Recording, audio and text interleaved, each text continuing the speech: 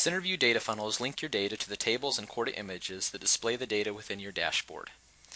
CenterView can connect to practically any data source, including a database, spreadsheet, text file, HTML table on a web page, BusinessObjects Universe, or Salesforce.com.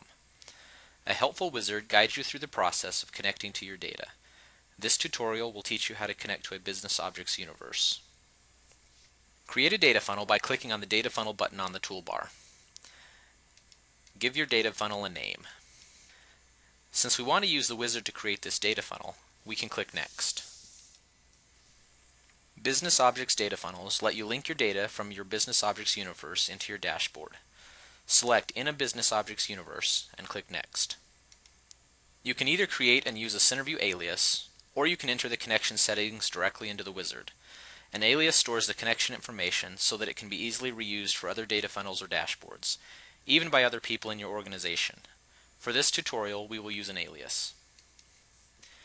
If you have already created an alias for your BusinessObjects Universe, you can simply select it from the drop-down list and click Next. But we have not yet created an alias, so we will click the button to the right of the drop-down. To create the alias, we will click New to create a new alias, enter the alias name. Let's name this alias eFashion. Enter the CMS server name, enter the username, enter the password, select the authentication type, click the test button to test your connection, save your changes, and then close. You have now created a BusinessObjects alias. In the future, you can simply use this alias without needing to specify the connection settings. The alias you just created is selected by default, so you can simply click Next. At this point, we can either create a query or run a web intelligence report. We're creating a query, so we just need to select the eFashion universe and click Next. The Select Your Query Parameters wizard page allows you to build your BusinessObjects query for the selected universe. The interface for building a query against the BusinessObjects universe is similar to the BusinessObjects Web Intelligence interface. You can access dimensions, measures, details, and predefined conditions. If your query requires, you can choose a query context for your query. The result objects are the data that will be included in your data funnel. If you are familiar with SQL, the result objects are similar to the select portion of the SQL. To include a result object in the query, simply select the object from the tree and then drag it onto the Result Objects panel area and drop it. Let's include the store name dimension and the sales revenue measure. Now you can check how well the BusinessObjects query is coming along by pressing the Preview Query button. Note that 13 rows have been selected so far. The query filters will filter or reduce what data will be included in the data funnel.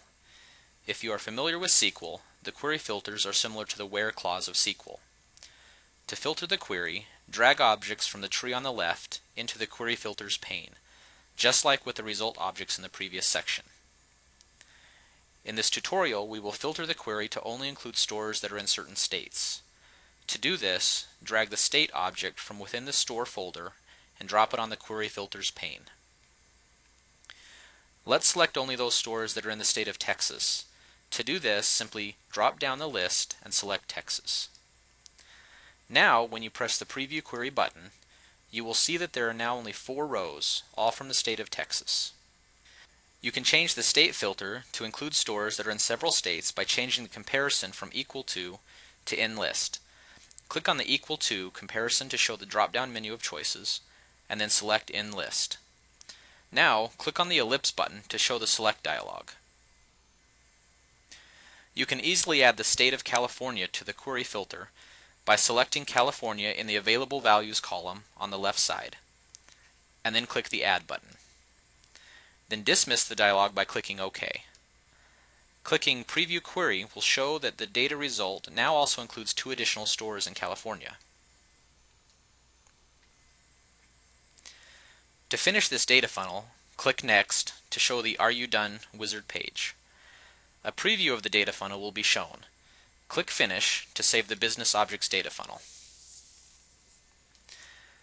You can now easily connect your data to a graph.